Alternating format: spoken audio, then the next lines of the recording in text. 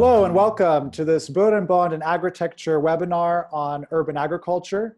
My name is Henry Gordon Smith. I'm the founder and CEO of Agritecture Consulting, and I'm excited today to speak to you about an introduction to urban agriculture as part of our collaboration with Bø & Bond, the Belgian Association for Farmers.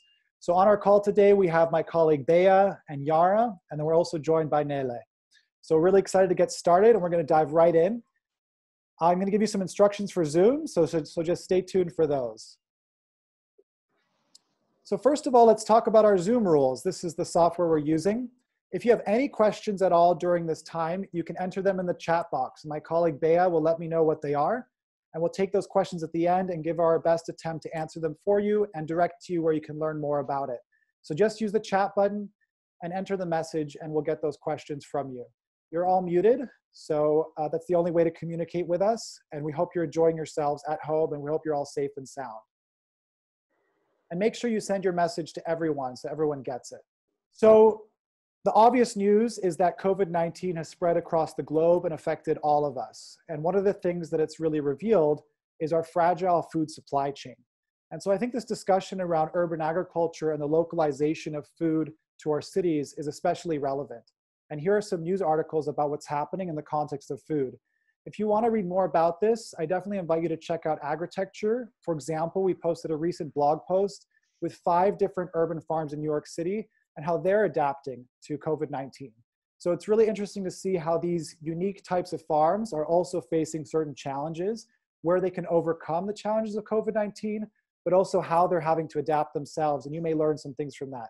So that's a recent post. You can just go to agritecture.com and click knowledge and go down to blog. So first of all, let's talk about urban agriculture. I think when we talk about urban agriculture in general terms, we mostly think about growing food that's maybe in a community garden and for local residents to enjoy. Maybe it's something that looks good, but it's not that productive. But I invite all of you to think a bit bigger about the potential for urban agriculture. For example, I want you to ask the question, when we think about the nexus, the relationship between food, water, waste, and energy, when we think about our future and how we need to solve this nexus in the context of the city, try to think of a new technology, a sustainable technology that's developing that embodies this nexus better than urban agriculture. When we engage in food production in the city, we practice the production of food, we practice how to be efficient with water, we practice biomass, waste, and we have to think about all the energy needed to do that, especially in the controlled environment systems, which is one type of urban agriculture we're going to talk about. So I think when we think about urban agriculture, don't just think about the yield. Think about the impacts across the categories of the city, and think about the bigger picture of how this could accelerate some of our understanding of sustainable urban development. Already today, cities are leading the demand for urban agriculture. The Ellen MacArthur Foundation released a really amazing report recently, which covered the fact that 80% of our total food demand, that value of that food demand, comes from our cities. So wait a minute, if cities are consuming all of our food, why aren't they involved in the production of our food? Isn't it important that the people consuming food also understand where our food comes from, what food is available, and how it's produced, how it's transported? This is really important, and I think for me growing up, I had the benefit of growing up in a society where I could just go to the supermarket and buy whatever I wanted, no matter what the season was. I knew nothing about urban agriculture. I was raised in Hong Kong and Tokyo, cities that are not focused on agriculture whatsoever. So it's really exciting to speak to all of you, many of you are farmers, and learn more and share some ideas about the relationship that cities can have in the food system overall, and how maybe recently it's shifted, where cities are really the definers of the food system more than ever before. Let's talk a little bit deeper about urban agriculture and kind of what's driving it and some of the trends that are making it happen. So I think the first one, which is why it's becoming more important, is because of demand. Consumers are getting really excited about local demand. They're getting excited about a local product which takes less time to get to them. They see it as fresher and they see it as more sustainable. And there's sufficient data in the US, and you could even look in the EU, of the demand for that local food. Another one is that as cities have developed, we've seen that there's divides between certain races and certain wealth categories. And so what these do is they reflect and they demonstrate and kind of expose is the right word. They expose the inequalities in our cities. And food represents one of those inequalities very effectively. People can buy certain food because of the way they were raised and the background they came from and the wealth category they come from, the class they come from, while others are exposed to it or removed from it rather. If we look in New York City, for example, the Bronx, which is in one of the wealthiest cities in the world, New York, has been left behind and has low access to food. In the United States, they call these food deserts, places where it takes you a long time to walk or to access fresh food. And thankfully in Europe, especially in Belgium, you don't have as much of this issue. But I think if we look deeper in some of the neighborhoods in Brussels, we would notice that there's also some divide and inequality from these various categories, and food can represent that. Another thing that's making it kind of have a renaissance right now is climate change. As climate change puts pressure on our food systems and the resources needed to grow it, we're trying to develop new ways to grow it more efficiently, not only outside of the city, but also in the city. As I said, I grew up in Hong Kong and Tokyo, and the reason why I was attracted to urban agriculture was because to me it reflected this opportunity to bring greenery back into the city, to think about the city not just as a consumer of energy and a producer of waste, but to think about the city as something that's green and productive and part of the natural world. Urban agriculture has a really interesting ability to do this because it's not just an aesthetic impact, it's about producing and feeding. And so it becomes a reflection of nature in the city that can also create economic wealth. So this becomes kind of a player in the city where something that's just for aesthetic may not. Another important issue that's happening in the US and the EU is that farmers are getting older. As I said, I grew up very disconnected from farming. I had no idea. And certainly my parents didn't raise me and said, you know what, Henry, you should become a farmer. That's the best thing you could do. Most people are raising their children to become lawyers or technologists. And so what that's doing is it's making kind of agriculture less sexy. If we bring agriculture back into the city, we can make it attractive again and respond to this aging population. Another major driver about why this is happening globally is because of technology. With the advancements of AI, the Internet of Things, IoT, big data, how you can study data and bring it in and make decisions, and automation technologies, suddenly we can do a lot more with less. We can understand what we're learning from the first stages we do things. So these are some of the reasons why this is a hot topic. Now my colleague Yara is going to go through the history of urban agriculture briefly. Yes. Hi, everyone. So I also want to just give a quick introduction to myself. I'm the operations director at Agritecture. A lot of the work that I do revolves around the economic analysis portion of our feasibility studies. I also do help with kind of just the overall financial management of the company. And I did also operate and manage a greenhouse in the Bronx, actually, for about 2 years previously as well. So yeah, I'm going to jump into the history of urban agriculture. Again, this is something that's super brief. And the point of putting it into this intro presentation is to just show that urban agriculture is nothing new. These are just 3 different case studies that, provide a brief history lesson to urban ag. And typically you'll find that the commonality between all 3 of them is that urban ag was done out of a need for self-sufficiency or because of some sort of war or lack of import of food in a time. So the first case study that you see, we have medieval city gardens. So this is said to have originated from the monasteries and their need to be self-sufficient for nutrition and economic survival. So you found that people, by the end of the 12th century, cultivated ornamental gardens around the castle walls. And that's kind of seen as the first form of vertical farming. So around the 15th century, you found crops like fruits, berries, plants, different kind of medicinal and ornamental plants being grown in that area. In the next case study, the next slide, we have victory gardens. So this is a US-based example. So we found that during World War I and II, a lot of farmers had to join the service. And so as a result of that, food supplies were being rationed and reduced. So as a direct result, you saw a lot of Americans starting to plant gardens in their own backyards, in empty lots, in rooftop spaces. And so during World War I, we found that around 3 million garden plots were actually planted. And by World War II, that jumped up to 20 million. And the really interesting part of all of this was that actually produced about 40% of the nation's fresh vegetables at that time. And the last example that we have in the next slide are Havana Gardens. So this was in the 90s. It was a result of food imports ending with the collapse of the Soviet Union. You found that highly educated urban citizens, they started to organize themselves and similar to the previous example, decided to grow food in their own urban areas.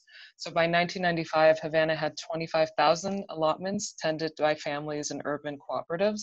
And by 2008, you found that these food gardens, as a result, made up 8% of the land in Havana and 3.4% in urban land in Cuba, producing 90% of all fruits and vegetables.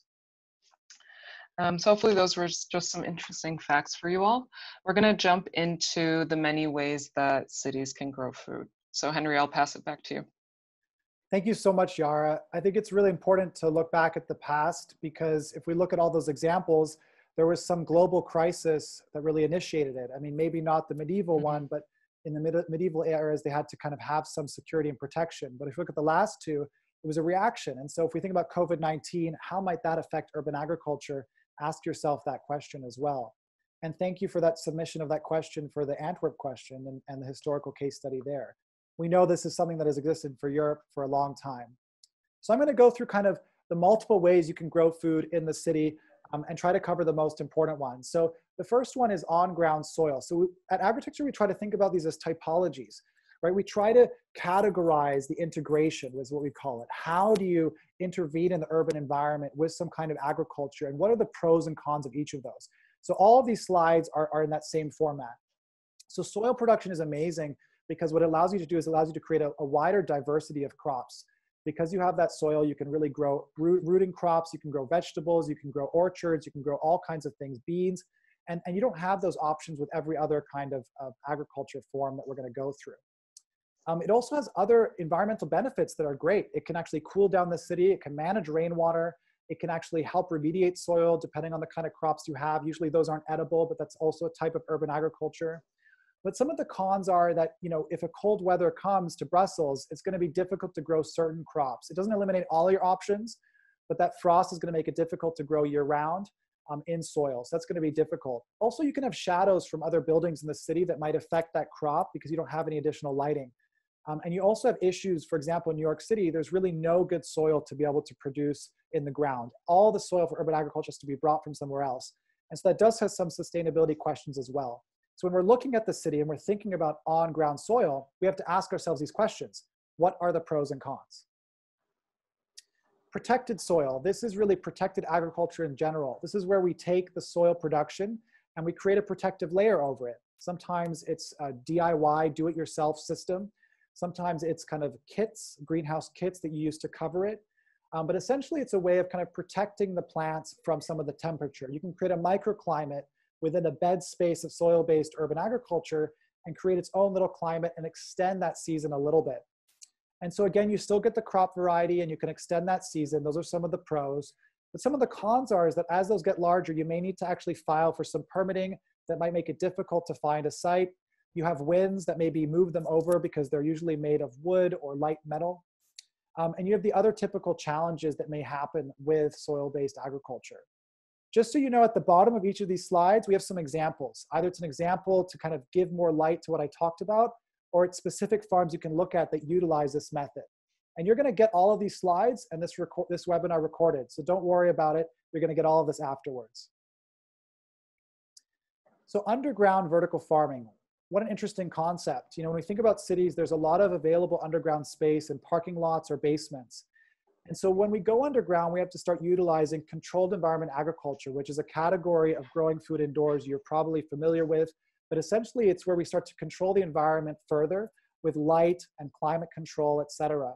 And so when we go into a basement, we really have no sunlight. So it's not a greenhouse. It has to become a vertical farm. You have to stack layers of cultivation. It could be using soil, or it could be hydroponic using soilless methods. And so the pros of this are that it's protected completely from pesticides and pests. It's a protected environment that's closed and could arguably become a cleaner product in the view of in the eyes of some customers. These hydroponic systems are recirculating, so there's other typical benefits from that that cover across hydroponics. Some of the cons of these indoor environments, especially in basements, are that there's not a lot of big basements. So you're gonna have a lot of equipment in a small space, and that typically increases your capital cost. And we'll see a similar thing when we talk about shipping container farms. Also, all of these lights and all of this technology requires energy, and that increases the carbon footprint of these farms per square foot and per gram of output of production. So it's not necessarily automatically green. You have to weigh the trade-offs of saving that water, saving that space, and considering that carbon footprint. Building vertical farming is kind of what we're calling the most biggest trend in vertical farming, which is kind of the construction of new or conversion of warehouses into vertical farms. So just as I talked about before, these are stacked systems, typically hydroponic, with no soil and no sunlight to achieve ultimate control. One of the pros of this I just want to highlight some more is food safety. When you're completely indoors, you can control those food safety requirements a lot more strictly. And if we look at some of the examples here, like AeroFarms, it provides really a high level of food safety. They've made that commitment, and that's how they want to compete on the market when consumers are thinking about what they should choose. If you look at vertical harvest, it's more about a cold environment in Jackson Hole, Wyoming. And what vertical farming provides there is it allows them to engage with the youth and the disabled individuals that are participants in this program year round, no matter what the weather is. So that keeps them active. So it's another main benefit of this vertical farming integration. But again, we have a high CapEx, we have a high carbon footprint in some cases. And I think one of the most important cons of vertical farming is very limited crop selection. We're talking about microgreens, herbs, and leafy greens, and some tomatoes in some cases. Eventually, strawberries will be commercialized too. But right now, it's a pretty limited set of production, unlike soil. Rooftops are great because rooftops are also available spaces in the city that are often underutilized. Again, when you build a rooftop greenhouse, or sorry, in this case, a greenhouse, you would then be able to create insulation for the building. So where Yara worked at Sky Vegetables, that building was able to get tax grants for ensuring that it created insulation. It also recycled the water in the building and created jobs. So it creates kind of a new opportunity for converting unused spaces into productive ones in the city. And if it's a greenhouse, it's year round, which is great. Some of the cons are that rooftop greenhouses are much, much more expensive than on the ground greenhouses. Typically, they could be 50%, 100%, 150% more expensive. So a significant increase above what you do on the ground. And that's related to obviously a lot of the engineering, but also the construction and how strong it needs to be. It typically has to be glass because if a strong wind comes, it gets blown away. So again, it's just not that easy, and you really need a big scale to justify that CapEx. So unless you're doing it in soil or exposed, it's going to be pretty challenging to do rooftop greenhouses. And if we look at Gotham Greens, which is probably the leader in rooftop greenhouses, you can see their latest news as they're moving to the ground. And I think that's an interesting signal of how these rooftop greenhouses are responding to what they learn as they grow as a business. A greenhouse can be on the ground as well. Gotham Greens has some on-the-ground facilities, as mentioned, and you get all the benefits of year-round production, and it's a relatively proven business. So in the city, it's going to be a question of, will your customer pay more? And also a question of, can you get enough space to achieve scale? And there are some opportunities in certain cities, but maybe really big cities is going to be difficult. Microfarms are kind of these small vertical farms that live inside restaurants or in your home. Typically, right now, they're getting very popular in restaurants and also kind of food halls. And so this is low cost in the sense that you don't have to spend a huge CapEx overall, but it is definitely going to be more expensive per square foot because you have to make it very attractive and beautiful and engaging. So Babylon Microfarms and Smallhold are good examples of this. And one of the key things to remember about this method is you typically have a centralized location where you grow the young plants, and then you distribute them to the customer, where the plants will grow out and finish and be harvested. Now, what you get out of that is the customer is going to pay the top price because they're having the best experience, but you still get the efficiency of an at-scale farm. We typically call this distributed agriculture. That's what this system is called, and microfarms are one part of that, while the centralized location could be called the hub or the main production center. I definitely invite you to check out the examples because you can really see how real businesses are raising money around these ideas, what they're growing, how they're doing it, and how they make themselves look. You've probably heard about shipping container farms. These are also a very hot trend, even from the early days of vertical farming. I think the reason is that they're standardized. They're typically 40 feet or, yeah, anyway, I can't convert to meters right now, but they're typically standardized containers around the globe. and you build them, convert them into vertical farms, you can sell them as single units. Some of the cons are that they really aren't at scale. You know, we estimate that one laborer, one farm manager could really handle 3 to 4 containers. But when you buy one, you're looking at spending 80,000 to 100,000 euros. So that's a lot of money to spend. And you have to buy 4 of those really, or 3 or 4 of those to get the maximum out of your employee. So that's why a lot of people move towards the warehouses, because you can get that scale and some efficiency without the container. But the container is very attractive for research, for education, and for anyone that does have that CapEx and wants to start with something smaller. Some of the assumptions about containers are that it's kind of plug and play. You get it, you plug it in, it works. It's actually much more complicated than that. You have to sometimes go through permitting to allow the container to be there. You have to create water and energy connections. So definitely don't underestimate the challenges of setting up your container farm.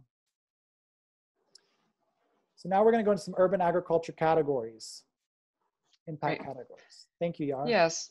Yeah, thank you. So we're going to walk through 4 different, what we call urban ag impact categories that you can use to sort of contextualize the different kind of urban farms that maybe inspire you, interest you, or ones that you potentially want to start. So the first one is aesthetic. You want to think about the fact, you know, does the farm really inspire you to live and behave more sustainably? So you want to imagine first, let's say its location. So Brussels is a pretty relatively highly densely populated area, you know, compared to the country. So think about how that farm looks in regards to the surrounding, in regards to the community. You know, is the greenery something that is inspiring? You know, can it be reconstructed in a different sort of way? How does it fit within the city or the rural area? The next impact category we have is economic in the next slide. So, you know, when it comes to this category, you want to ask yourself, you know, does the farm generate living wage jobs and long-term economic value? So, you know, this varies from farm to farm, but essentially when you're talking about a lot of controlled environment agriculture, the operational costs could be a little bit higher. And so you want to think about the trade-offs in that regard into how many people can you hire? What can I do to make sure that my urban farm is sustainable, long-term, is providing value to my community, and is also providing food to my local consumers? And then the next one that we have is social. So we're going to get into the social impact category a little bit more in this presentation, just because we think it's suitable for this introduction. And the following one, which is environmental, that we'll kind of get into more details about. So if we go to the next slide, you'll see a list of different social challenges that we find in our food system today. I'm going to kind of go through them one by one. And then on the top row, you're going to see 3 different type of urban farming typologies. And we're going to try to understand, you know, when it comes to these challenges, does this typology work as a sort of solution for that challenge? And if it does, you'll see a little tick or kind of a point given to that typology. So let's go through these issues really quick. So we have, you know, your labor force, health, ergonomics. So this is, you know, we were talking in the economic slide a little bit about a living wage, but this also relates to the environment that your labor is in as well, right?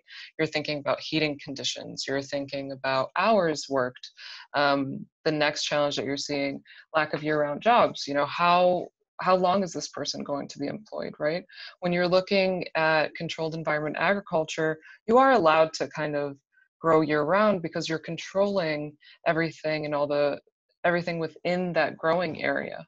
But when you're looking at some more outdoor farms, you know, jobs go alongside the seasonality of when you can grow. And typically that's about 2 seasons out of the year. Another challenge, food access and food sovereignty, these kind of go hand in hand as well. You know, food accessibility really relates to, can you provide food at an affordable price locally to the community at hand? Food sovereignty is also similar to that idea, kind of the right of people to have healthy, accessible food.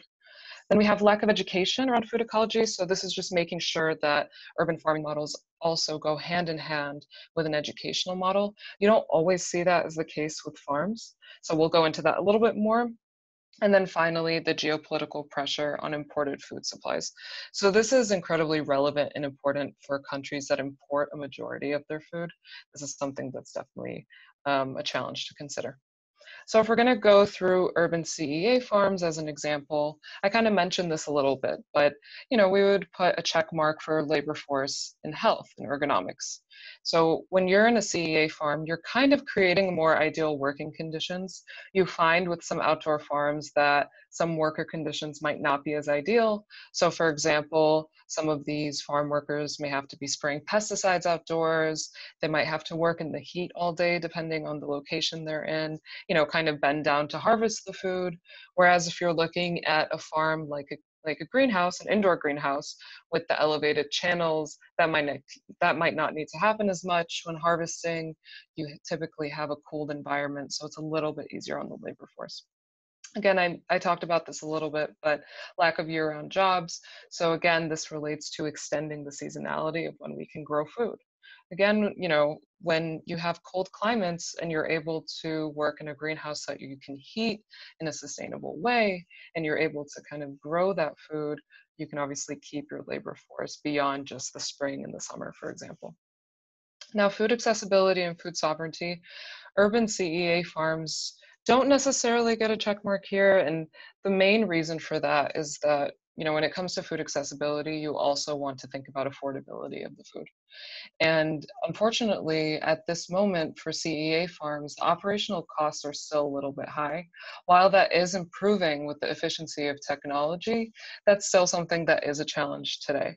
And so because of that higher cost, typically the produce that you'll find in some of these farms is also a higher price. When it comes to education, you do actually find that there are a lot of urban CEA examples, like App Harvest. Teens for Food Justice is a local organization here in New York. You have Square Roots, which is a pretty popular farm. They all kind of have this baseline in education and training. So they get a check mark there. And then with the geopolitical pressure challenge, when you are growing, one of the benefits of growing in urban CEA farm is that you're able to theoretically place that farm anywhere. And so a lot of times that's a big advantage in regards to increasing, the amount of local food that's available. So in the next slide, we're going to focus on urban outdoor soil farms. So for the urban outdoor soil farms, I did mention this a little bit, but in regards to the labor force and the lack of year-round jobs, again, this isn't the case everywhere, but typically you do see that the conditions may be a little bit more difficult, whether that's in regards to the health and ergonomics section or in regards to the lack of year-round jobs that would be available. However, when it comes to things like food access and food sovereignty, you find that these farms really play an incredibly important role because the baseline of their objectives is around producing local food that's accessible, whether that's because it's subsidized by the government or that's just their operational model. They're able to produce food and distribute it for free or for a very subsidized price. Education is also a really big component of these farms as well. You'll find that a lot of the labor force are volunteers, for example. So training is a really important aspect of these farms. And, in regards to the geopolitical pressure, on imported food supplies, yes, you're not producing as much. Depending on the scale of these farms, you might not produce as much as a CEA farm. However, it is still a local food source. And so it is part of that bigger solution of, localizing food supplies. And finally, we have rural regenerative farms. And so if you're looking across the board here, when it comes to the labor force and year-round jobs, it kind of relates a little bit to the urban outdoor soil farm. Food accessibility and food sovereignty, this is interesting because it does depend here. However, just for this exercise, I think it's important to note that while these farms have a huge environmental impact, which we'll get into in the next couple slides, you will find that similar to CEA farms, the operational expenses could be a bit higher. And you find that typically when you're dealing with farms that are a little bit more organic or that really take care of the resources that are used and inputs that are used within the farm, unfortunately, these things are sometimes a higher price. And so you aren't able to, let's say, distribute the food for free always. However, when it comes to education, and again, you know, the geopolitical pressure on imported food supplies, they do get a check mark here because it is also a baseline as to, you know, increasing the local food supply and also making sure that there is a really strong training and educational element. And in the next slide, what you see here is that, you know, I guess the point that we want to bring up here is actually that there's no solution for solving all of these challenges we have, let's say the challenge of feeding the world or providing accessibility to agriculture. So instead, you need to think about all of these things being the solutions, right? The solution is really a combination of everything. And we'll get into that a little bit more, but I do want to move into the environmental aspect of this presentation. So the question that you want to answer here, does the farm improve biodiversity, water management, and reduce pollution? So if we go to the next slide, we'll see, similar to the first table, a list of different challenges that we're finding today. So the first row that you see, the 25% or more greenhouse gas emissions, that's a reduction of 25% of greenhouse gas emissions or more. For the next item, you have 70% fresh water usage. So that's reducing your fresh water usage by 70% or more. Freshwater contamination is pretty straightforward. Biodiversity and pollinator loss is also, I think, pretty straightforward. You have your arable land per person ratio, so making sure that you have enough arable land or enough farmable land for the population at hand. You have the urban heat island effect, which in brief is essentially, you know, the fact that you typically find in city areas that it's a lot warmer there than in surrounding rural areas due to usually you know, human-made activities. So we'll talk about that a little bit more when it comes to sequestering carbon and emitting carbon dioxide. And then we have the last one, which is the combined sewage overflow. So you'll find that this is a big issue in a lot of urban areas. I know that New York and Paris, this is also a really big thing. And typically with older cities, they have this issue. But the idea is that when it rains a lot, and in New York specifically, I think it's about an inch of water. When it rains that much, you find that the sewage water and the rainwater combines, and then it flows through the sewage system in our waterways and pollutes the natural water resources that we have in the city. And so that's kind of also one of the challenges that we're going to discuss through this activity. So to jump right in, we have urban CEA farms. Again, there isn't a check mark here for greenhouse gas emissions just because you know, these are indoor controlled environments, and a lot of times you are still using heating and cooling that uses a lot of energy here. So it isn't necessarily done the most efficient way. I think there are a lot of farming examples that show otherwise and that reuse heat in a really interesting way, but it just isn't common right now. For freshwater usage, you know, urban CEA farms and hydroponics specifically is known to reduce a lot of water due to the recirculating system involved. Same with freshwater contamination. That kind of relates to that because you are reducing the amount of water you're using, and a lot of times it is filtered if need be. In regards to biodiversity and pollinator loss, there isn't really any sort of benefit there just because a lot of times these farms are indoors, so there isn't really much impact on the environment. The arable land per person ratio, it would apply here just because you are increasing the amount of farmland that's present, whether that's in a city or a peri-urban area. And again, for the urban heat island effect, it isn't something that has much of an impact, again, similar because of the greenhouse gas emissions issue. You know, we are still using heat, especially in some of these cooler cities, to heat up the farm and make sure that certain crops can grow. And then the combined sewage overflow, that's similar to the biodiversity challenge. You know, it isn't an outdoor farm, so there isn't much of an impact there. In the next slide, we have urban outdoor soil farms.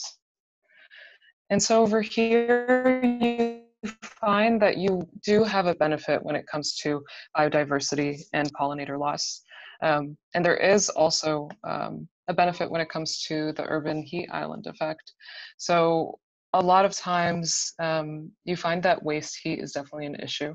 And so this isn't something these farms typically have to worry about too much. And when it comes to the combined sewage overflow, urban outdoor soil farms are probably some of the strongest tools to use when it comes to this issue, because the soil helps percolate the rainwater instead of the concrete. And that's why you'll find that a lot of these farms are usually solutions for this problem, whether that's on a rooftop soil farm like Henry was mentioning, or just community gardens. And then finally, for the last one, we have rural regenerative farms. So I would say probably one of the biggest benefits is definitely the greenhouse gas emission benefit. So typically, if you're not familiar with regenerative agriculture, again, as I mentioned, waste heat is an issue, but with these sort of farms, they undergo practices like crop rotation, compost application, reducing tillage, just trying to implement a lot of different organic agriculture methods that really help in reducing the carbon that's emitted. The other kind of benefit that we see is, there isn't, I think when it comes to these sort of farms, freshwater contamination is something, just making sure that the resources that are used are clean, filtered. You use as less water as you can. Maybe it won't be as much as urban CEA farms save, but you do see these efforts with these farms as well. And then finally, the biodiversity and pollinator loss. One of the big objectives of these farms is, making sure that the natural resources around them remain and that they even are part of this regenerative process of farming. And so again, if we go to the last slide, we're going to kind of underline here that, with all these challenges, again, the only solution is combining solutions. So you want to think about what's right for you. So think about the fact of what issues do you care about? Where are you based? Do you have access to enough land? Do you have capital to make controlled environment agriculture work? Or do you have enough community support to make some of these community gardens work? And that's just kind of the takeaway with these sort of slides that we want you to think about. And then moving on to the final section, the drivers for CEA and vertical farming. Thank you so much, Yara. It's so important to think about, the way agriculture works is we try to think about what are the various impacts and how does that drive the decision. We think successful urban farming is really based upon understanding your context and matching the right solutions with it. This is really design thinking and practice. What are all the possible solutions to this problem, and how can you match the right one with it? And so what we're trying to do here is we're trying to help you frame your thinking. You may not agree with some of our assessment, and that's okay. What we're doing here is we're giving you the methodology to really think about what's driving things in your context, what's going to make a difference. So this is kind of an overview, another example of what Yara did, just at a bigger picture if we look globally. So this is specifically looking at vertical farming, or even really high tech, expensive greenhouses. This is not all of urban agriculture, I would say. So I tried to kind of go through the world and think about what are the drivers, just similar to what Yara did: water scarcity, food safety, limited land, unfavorable weather, think Russia or think Saudi Arabia, demand for local, some of that data of people willing to pay more for it, innovation leadership. If we look at Australia, if we look at parts of Asia, they're trying to be innovators. So they're willing to invest in subsidized technologies to show that they're food innovators. And then food security. If we look at the UAE, for example, they have a new food security minister. They want to be in the top 10 of the food security list globally, a desert country, right? So that's enough, it's incentive to kind of drive things, drive something as radical and as expensive as vertical farming. So as we can see, if we look in places like California, there's certain drivers that might make hydroponics and greenhouses going, but not really enough points that would justify me buying or building a $100 million vertical farm, for example. If I go to the Northeast, however, I start to see more of those ticks. So maybe it makes a little bit more sense to start producing local greens there, since they're imported mostly from Arizona and California. Central Europe as well doesn't have that many ticks, and that's maybe why you're a skeptic about vertical farming, because you get it. You understand there may not be enough drivers to make sense here. But if we look at some of the news in Europe, we're seeing that some of the drivers that are making these farms go is a little bit of that weather issues, but also a little bit maybe around food safety in some ways. And that's not ticked here, but I think there's some groups that are saying we can market this as cleaner to our consumers, and they're investing in that experiment. If we look in the Middle East, I'm actually calling you today from Muscat, Oman, we see ticks all across the board, right? So suddenly vertical farming, something that is extreme and capital intensive, now starts to make sense. And there's many drivers that can justify that. And again, we go across the board and we see some of these. Australia is an unusual one. You may not agree with my assessments of Australia, but I think that it also has some similar drivers, especially with these new issues that are happening, that make the initial investment in vertical farming innovation more important. So I invite you to do this on your own. You can think about parts of Belgium. You can think about all of Europe. You can think about all of the world. It's up to you. Now you have the tools to make that assessment on your own. So we're coming close to the end of the webinar, and I want to share with you some really exciting next steps that you can engage in to really develop your knowledge of urban agriculture further as part of our partnership with Boerenbon. And so the first one is our urban agriculture classes. So Yara, me, Alberto Lopez, who is one of our colleagues, graduated from Wageningen University. We've essentially got 6 different classes about urban agriculture covering economics, covering how do you choose equipment. The class is pretty heavily focused on controlled environment agriculture, CEA. I heard that was a question for definition. So it's pretty focused on that, but the principles taught apply to all of urban agriculture, just like we've covered here, to help you think about how to plan that business, how to build your economic model, how to choose your crops, how to choose your equipment. And it's all online. And so it's video classes followed by activities that you can do. And we're creating a discount in partnership with Boerenbon of $50 for the classes so that you can access them and you can benefit from them. And so as part of this software product that we've built, which is called Agritecture Designer, Classes is one of the tools.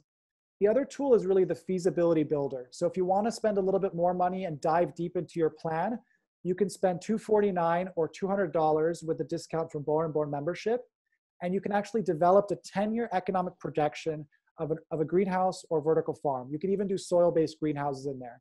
And so what it allows you to do is allows you to plan your business in more detail and even conduct market research. How do you do that? And it's all online.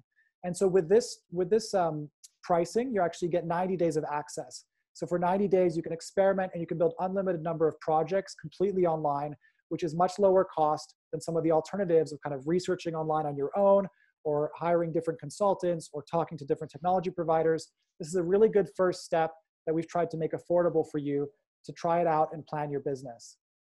So this is how you can sign up. You just go to design.agritecture.com. If you're a Boerenbon member, you can get a code from Nele and she'll give you access to that. So you get the $50 off and it's very easy to sign up. If you want to give it a try now, there's actually a free part where you can just enter some details about what you want to do and just kind of experiment with it. And it'll give you kind of some resources of the kind of farm you might be building. So just go to this website and then click build, completely free. You can get started. If you want to go for the paid versions, just follow up with Nele or me and we'll make sure to get you that code so you can sign up. So this is kind of an overview of those prices I mentioned. So this first part is free. You kind of get a vision report and some inspiring farms. The second part is $99 for 30 days of access to the classes. That includes all the classes and the activities. And then the starter bundle is what I refer to with the feasibility builder, your kind of business planner, plus the classes, plus a market research tool. So that's kind of the bundle there. And as you can see on the website, we have some entry-level consulting services available if you are really serious about building your farm. Next up, I'm going to unmute Nele, and she's going to talk to us a little bit about Boerenbon membership. Yes, thank you, Henry and Yara, for this great presentation. I will now explain a bit about the membership, and I will do this in Dutch, but you can still follow the slide in English if you want. Dus Boerenbond is een organisatie van land- en tuinbouwers in België, voornamelijk Vlaanderen. Bij ons kunnen eigenlijk alle voedselproducenten die professioneel ondernemen terecht, zowel ondernemers vanuit de stad, maar ook uiteraard daar rond.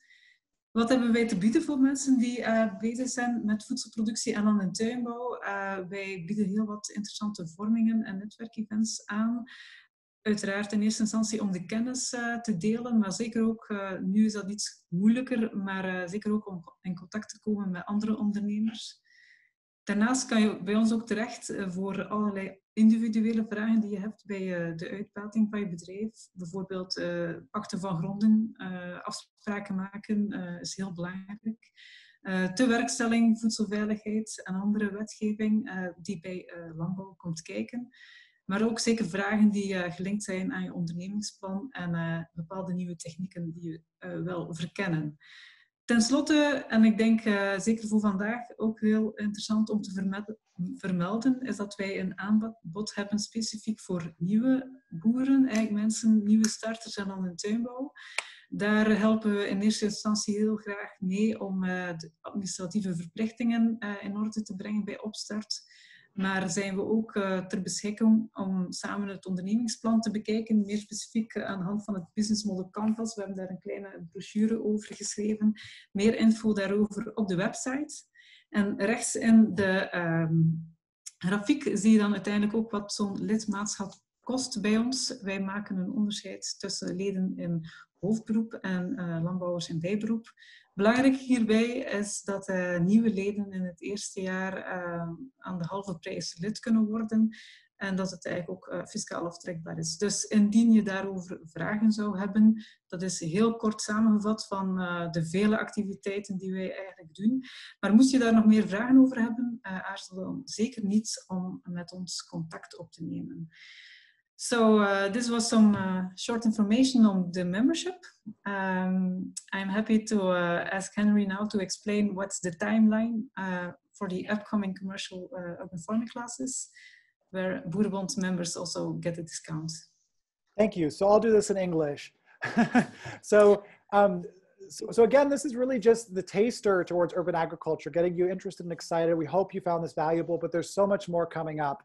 So what we're doing now is starting now, you can request those discount codes Tanele for the class. We call it the CUF class, Commercial Urban Farming class. It's completely online, and we want you to sign up between the 20th and the 24th.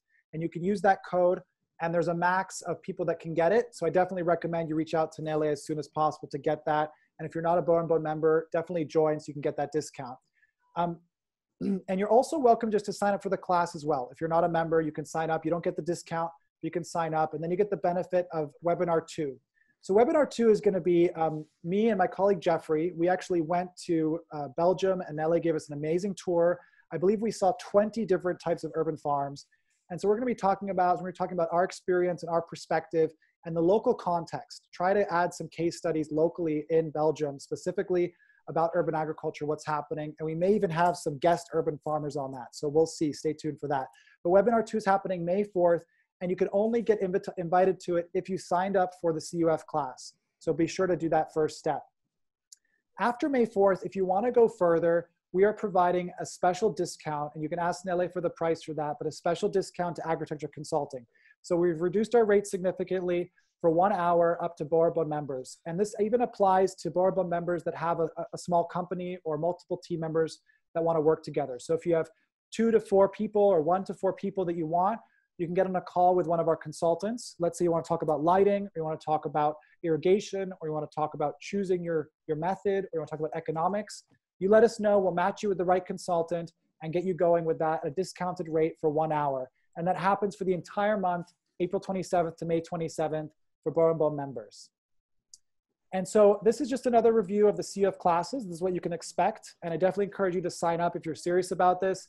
And you get that $50 discount with the email. You'll get a special code for that. And so we're covering the introduction, which is a little bit more of me, but trust me, it's a bit different from this class. Economics with Yara, deep dive, technology, marketing, energy. And then lesson 6 is focused on organic. Now, we understand in Europe, you can't be certified organic if you're hydroponic, but this may be interesting for you if you want to pursue, let's say, the understanding of what organic is for a more ecological type of urban farm, that's CEA, but not necessarily for certification, which isn't possible. And so it's all taught by different members of our team, and there's activities connected to it. So next up, we're going to dive into some questions. So you can put your questions in the chat, and I'm going to go through the ones that have already been asked. I really want to thank Yara and Nele so far and everyone for participating, and let's see if we can get through these questions. So question 1 is, what is the minimum size for a basement farm? So remember when we talked about the basement farms, They're typically, in very urban areas. And I think some of the best examples of that are probably Farm One. And if you look in Paris, La Caverne is a really good example of it as well. If you look in Belgium, there's Champignon de Brousse that's also in the basement as well. That's a really good example. And so, the minimum size I would say is probably 200 square meters. And that is really a high-end vertical farm growing microgreens and specialty herbs for restaurants. And that's about the minimum that Farm One has. And they're in the basement of a Tribeca building in New York. And they supply within 30 minutes to very high-end, very expensive restaurants. So it's going to be very difficult to make that business work if you don't have the demand of really top-paying customers like Michelin star restaurants.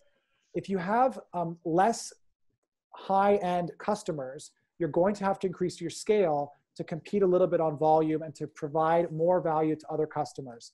And again, if you're growing 200 varieties of small things that you're selling very expensive each, that only works in certain cities and certain places. While at scale, you can produce more volume consistency to feed, say, a person's salad every week and supply a retailer or a restaurant.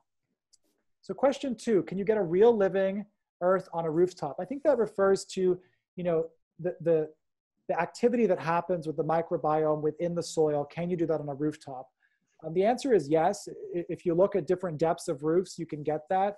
Obviously, if you have more depth and if your soil is higher quality, and over time, you're going to be able to achieve that as long as you manage your crops above it properly. But it's not a guarantee, and you have to move all of that up. I really invite you to check out Brooklyn Grange, which is the world's largest rooftop farm. Maybe now, I think Paris is about to have the largest. But it's about an acre of farming on a rooftop, and they had to actually use a vacuum to bring all the soil up. And they grow all kinds of crops on there. In some places, they even grow a little bit of corn and various crops. So they do have quite a bit of depth in there. And you can see it's on an industrial building to support that depth. But definitely it's possible to create all the wonderful things that happen in soil that create flavor and create wonderful activity for the plants on a rooftop as well, definitely. Question 3, if the CEA is supplied with green energy, wouldn't it decrease the greenhouse gas emissions or have lower greenhouse gas emissions compared to other types of agriculture? Well, I think it depends on, your second part is, will it be lower than other types? It really does depend on the crop and where it's sourced from and what time of year it's sourced from. Each of those variables are going to define that. So if you have an abundant local supply of something year round, to grow that in CEA, and that's being grown outdoors, to grow that in CEA, it's going to be difficult to compete with that. If you have something that's grown outdoors for a season and then the rest of the year it's imported, and then you grow it indoors with green energy, yes, it may be competitive from a greenhouse gas emissions perspective. To answer your first question, yes, it can be competitive and it can reduce those greenhouse gas emissions. But I think when we're trying to talk globally about reducing emissions entirely, we don't really want to add new energy sources to the model unless they're significantly lower than the other activity. So if agriculture is typically significantly lower in greenhouse gas emissions, if we're adding new energy demand and building green energy infrastructure, that embodied energy has a greenhouse gas emissions effect, and it may not always be the best solution. So we shouldn't just add more demand just because we have green energy. We should move that green energy to cover the current demand.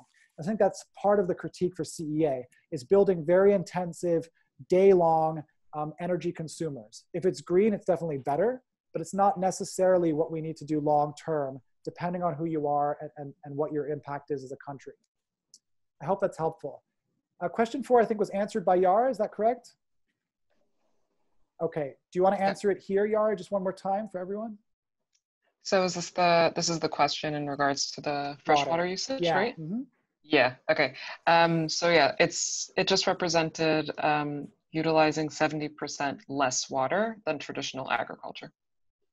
Okay, great. So that's a clarification of your statement. Question 5, do you have examples of animal raising in urban agriculture other than chickens? You're right, chickens are typically the animal products you see in urban farms in North America. But I think if you look towards Asia, you might see more goats, you might see other kinds of animals, you might see pigs. Definitely you're going to see other kinds of animals there as well. If you look at urban agriculture in a place like Lagos, Nigeria, you're going to see a lot more animal husbandry. I don't have a lot of experience with animal husbandry, so I'm not familiar with that practice. But in my studies of urban agriculture, there are definitely a lot of examples in the global south where there's a lot more variety and also a lot more animal husbandry. Now, when we think about the city, there's the urban area, the urban core, and then there's the peri-urban areas, what's called in English. And this is an area where maybe in the West it's more developed into suburbs, but if we look in places like Mexico City or Lagos, or if we look in places in Asia, it actually is an area where they have limited water sometimes, some neighborhoods are wealthier. It's really an area of kind of evolution of the city, where it's kind of developing and modernizing, but also still rural. And so in those areas, we definitely see some significant size farms that are actually growing all kinds of animals. Just an unusual note, in China, they're actually experimenting with vertical farming of pigs, which I think is very intense, but they create controlled environments and they create stacked levels in cities where they produce pigs on multiple levels. So controlled environment agriculture and animal husbandry have merged in a place where resource scarcity and population growth has gotten so extreme that they're even experimenting with that. I had one conversation about the movement of animals across ships to be slaughtered in other places, and they actually stack them as well there. So you can kind of see examples of kind of the vertical farming of animals already starting to begin, which may or may not make you feel comfortable. So let's go on to the questions. Bea, what do we have? We've got more here. I'm moving on to question 6. In the classes, do you consider legal issues and permits? We definitely think about zoning and permitting and certifications when you're thinking about different options. And I think when we talk about rooftop greenhouses especially, we talk about additional challenges with that. Anything to add to that, Yara? No, it's true that we do think about that just in contextualizing kind of the costs as well, and just making sure you consider those. And it is also mentioned, you know, not just permitting, but also just different legal issues globally that impact what you can grow and how it's packaged and how it's categorized. Yeah, so I wouldn't say we have it for your city specifically, but if we think there's going to be a legal or permitting issue, we usually say it, and we say this is another thing you want to be aware of and ask. And I think it's even in some of the activities, if I recall correctly. So moving on. That's a good question. We may support when there are issues on local questions for permits. We can support those if we know more about the case. Yeah, I mean, that's another benefit of membership and association is it's got that local knowledge that you can ask and get those specific questions answered. Thank you. So question 7, will ground-based urban farming be covered extensively in the courses, or is it focused more on CEA? The courses are focused on CEA, I would say. Again, we teach the principles of market research or equipment selection, but we do focus on that decision if you're building a greenhouse or a vertical farm. So if you want to build a large scale on the ground soil-based farm in the city, it probably isn't the only course you should consider. If you want to build that on a rooftop, or if you want to actually start integrating into the spaces, I think you're going to get more benefit from it. And if you're even thinking about any kind of indoor farming for microgreens or a small greenhouse for your nursery, this is going to be especially valuable for you to make those decisions. So that's how you can make that decision about the class.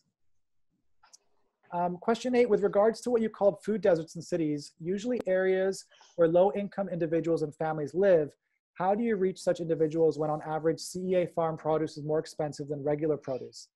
How do you close that social gap? That's a big question. That's a really good question that we talk about a lot in New York, as a lot of these CEA companies are raising a lot of money, and there's a history of community gardens that have been growing food in soil, giving it for free for a long time, and they see these companies raising money and selling expensive food.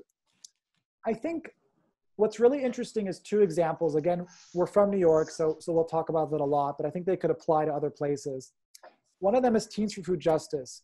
So Teens for Food Justice converts classrooms and uses vertical farming technology to grow food. The students grow that food, and then they take it home to their families, and they learn cooking at school, and they actually start to change the very complicated, long process of changing behavior towards healthy eating and giving access to that food to reduce the costs for buying fresh foods.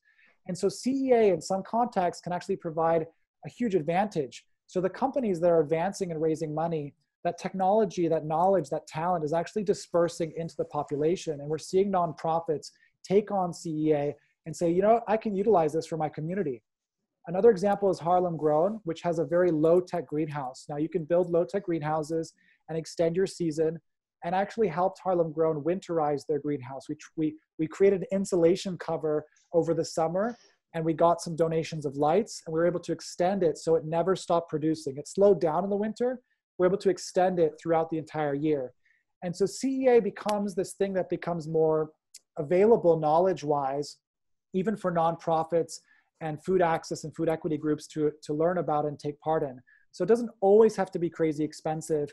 But I do think that if you're growing a product that is more expensive, you should be very careful about how you're talking about feeding the population and how you're talking about providing access and food security, because the people that need that food the most often don't get it. So that's, I think, a marketing and policy question as well. Bea, do we have some wrap up? Okay, got some more. I think that's a great question. Question 9, what is the minimum depth of an outdoor rooftop vegetable garden, maximum kg per meter squared? I don't have the kg per meter squared, but I guess the minimum is probably gonna be, I'm trying to think in feet. I think it's 2 feet minimum for an extensive green roof. I think it's about 6 feet to 8 feet for an extensive one, which is really, basically, if you look at the green roofing types, you can see specific depth in your language, and it's very similar to urban agriculture. You're just gonna wanna go with the deeper one if you're gonna grow crops that grow much deeper. If you have more questions about that, follow up with me. I'm happy to get you those answers. Is it financially possible to create a CSA farm with CEA farming? Certainly, there's a lot of CSA models, community supported agriculture models with CSA farms. In fact, when you create a CSA, you're getting money up front often. People are buying the entire share. And so that can help offset some of the expensive costs and operating costs of your farm. And so I think it's very possible for CEA farms. I do think that fits within the small and medium scale range though. I think as you go more high scale, it's gonna be less common that you do a CSA operation because the volume of boxes you have to produce doesn't make as much sense as selling to single large buyers. But there's certainly examples of that, and agriculture certainly work with clients on developing their models for that. It's great because you create a really good relationship with your customer. There's a lot of benefits to CSAs, and actually now with COVID-19, CSA demand has gone it's just gone out of the roof. People want to buy directly from the farms, they want to get it delivered, or they want to pick it up in an easy way. Question 11, I think this is probably our last one. Can you create a rainwater reservoir in concrete, plastic, or other materials? Yeah, I mean, you can create a rainwater reservoir with any material that really keeps the water out and prevents it from leaking. When I was working on a project in Nicaragua, we were actually developing one out of the local materials in the ground to create that and a custom pump. So you just have to look about your own location, but definitely the typical one is plastic containers from some kind of catchment that stores that rainwater. But you could do it with concrete too. You see a lot of concrete ones in Mexico City as well. Okay, last one, question 12. Do you really have to rely on subsidies to make a farm profitable or feasible? Or do you have enough examples of organizations that make a profit? Okay, tough questions, I love it. You know, agriculture, let me just start off with this. Every new business is difficult, and typically 9 out of 10 new businesses will fail. I think sometimes we're very tough on agriculture, but we forget that when somebody's starting a new farm, they already have the challenges of entrepreneurship on them. The next thing is that we have a society that really doesn't value food very much. Thankfully in Europe a little bit more, but that's made it difficult to make an income over the past generations out of agriculture. So margins typically range from 3 to 16%. Now CEA in some cases can push that, but it comes at a cost because you create consistency and you can create consistent demand. It creates new opportunities to improve the margin, but you have to spend a lot of CapEx to get that. There are profitable urban farms, definitely. Most of the profitable urban farms, in my opinion, are in the small and medium category and have diversified income sets with education, entertainment, and production. That's the honest truth. It's still too early to say whether the big vertical farms are profitable or going to be. They just haven't been around long enough, and they have high CapEx that they have to get back. But I think a lot of them and their investors are betting on a future that doesn't necessarily exist yet. Whew, so many questions. Okay. We have to wrap up today, but there's so much more to cover. So Agritecture is so excited for this collaboration, and we're so excited that all of you joined today. I really want to thank Yara and Bea and Nele, and I want to thank all of you for participating and learning about this topic while you're at home. I really hope you're safe and sound during this difficult time. Feel free to reach out to us and ask questions. And remember, on that timeline, you can now start to register for the CUF class. Just contact Nele for that discount code and make sure you join the association. Thank you so much for your time and take care.